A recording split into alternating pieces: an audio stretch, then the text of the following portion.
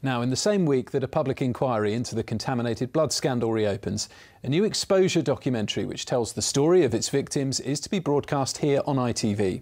The documentary will feature Tony Farrugia from St Neots, whose father Barry was one of thousands of people who died after receiving transfusions from infected blood products during the 70s and 80s. The programme on Sunday will closely examine what's been described as the greatest scandal in the history of the NHS. He was never warned, he was never told of the risks. These people should have been told straight away. You know, as soon as they had any inclination of there might be HIV in this, regardless of whether they knew what it was or not, people should have been told.